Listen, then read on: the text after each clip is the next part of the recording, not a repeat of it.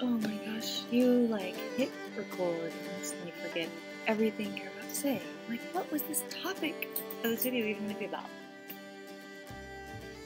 Love when that happens. Okay, I got it now. Back, got it now. Somebody was asking me. I'm trying to fix the lighting in here because it's dark and you can't see me. Does that help at all? A little? Someone was asking me about keto and the keto diet and why I went on the keto diet. So I went on the keto diet for health reasons. I had some very specific health issues that I wanted to address.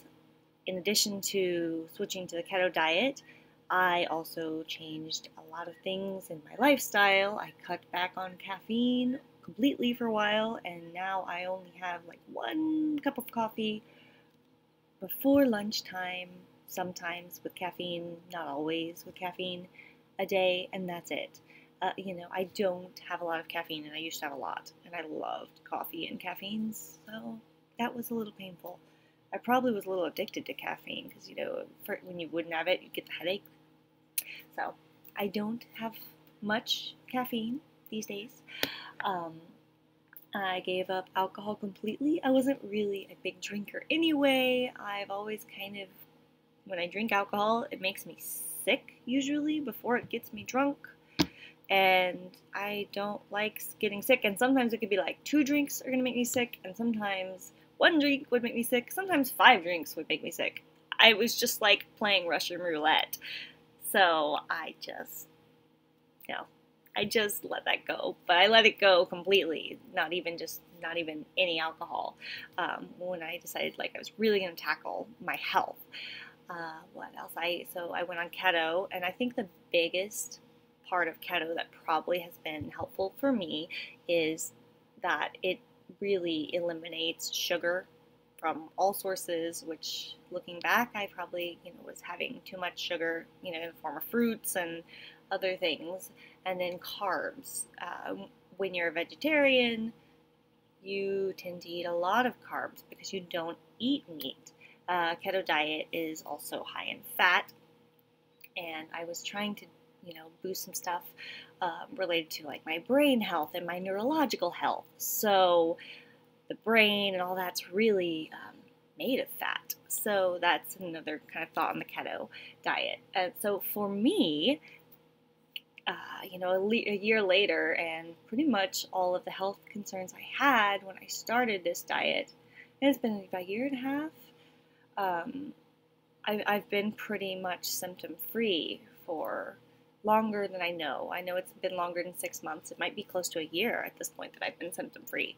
But that wasn't just changing my diet. I also got myself on a very regular sleep schedule, and I stopped not getting enough sleep. I started taking care of my mental health more, and surrounding myself with a more relaxing environment, and just changing my lifestyle, my job, everything. Just changed everything. So it's not just changing my diet, but I take my mental and physical health very seriously. Thank goodness.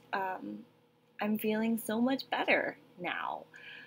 But I wanted to at least mention this and also say I'm not saying the keto diet is for everybody. I just am saying that we need to be mindful of the fact that our bodies are basically a food processing ecosystem, and nutrition is a very big part of health.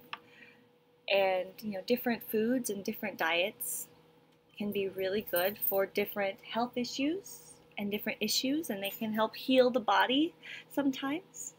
So food is really powerful. In addition to healing us, food, if we eat certain foods too frequently, can actually make us really, really sick. And it's really important to think about that in regards to food as well. Another diet that I'm on just long term is gluten-free. Gluten does really bad things to me. It's not going to kill me, but I'm going to feel terrible in a lot of different ways. Like, gluten gives me hot flashes, gluten messes with my digestion, gluten makes me lethargic, gluten is just not my friend, so I avoid gluten. But if you don't have a gluten sensitivity, there's no reason to avoid gluten. Sugar, yeah, sugar's addictive and it's hard to get off sugar, but I have some bad reactions to sugar, so I'm not going to put that back in my diet. Uh, just things like that, being reasonable, knowing what works for you, what works for your body, what does your body need.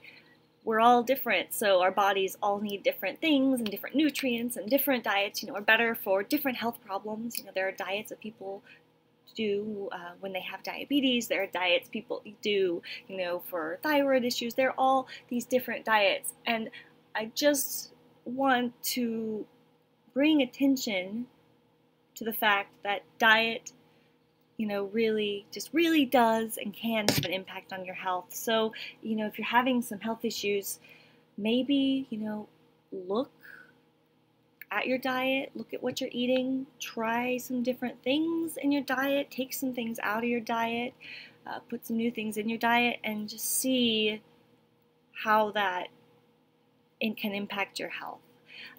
Anyway, guys, that's it this week. I just want to talk a little bit about diet and food, and just say also, I'm not encouraging everyone to go get on the keto diet. I just want to put that out there again. I just want everyone to pay attention to your own diet and your body and how it makes you feel, and be healthy. Bye, guys. I'll talk to you next week.